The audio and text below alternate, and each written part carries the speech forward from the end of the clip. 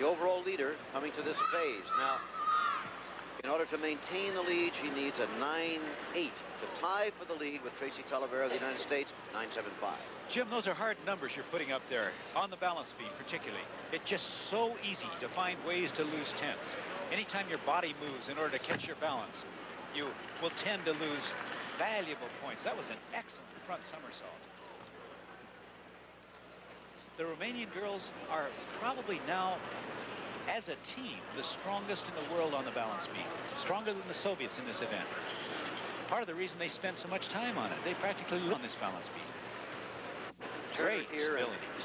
Turner here and Eberly may well both have moved past their teammate Nadia Kalanic, who is not here. Very possible, yes. Very possible. I don't think that they're innately as talented as Kalanic ever was. But other things change in your life, and that's one of the changes, passing her by. Possibly. Watch how her knees barely bend to that back summy. The deeper your knees bend, the more your possibility for mistake.